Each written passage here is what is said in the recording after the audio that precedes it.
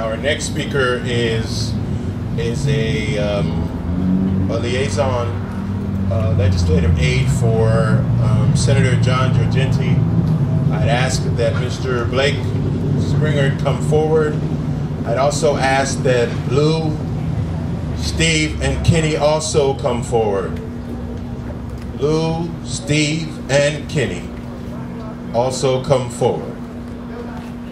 That would be Lou, Steve, and Kenny. Please come forward.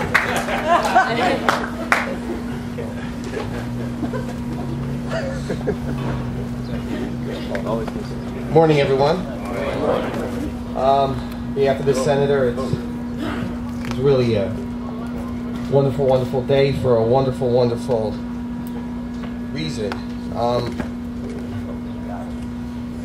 I want to share with you a personal anecdote. I'd only been with the Senator for a couple months when a fellow came into our office and he said, I'm sick.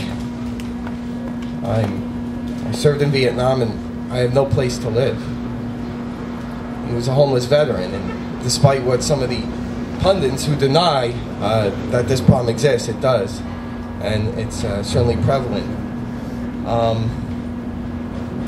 The invitation says groundbreaking on it, and this is a groundbreaking, but I think in every sense of the word is groundbreaking.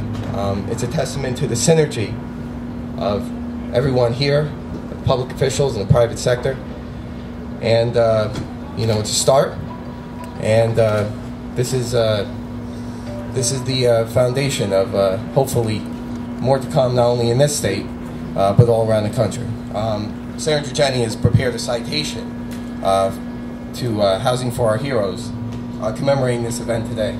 I will present that to the developers.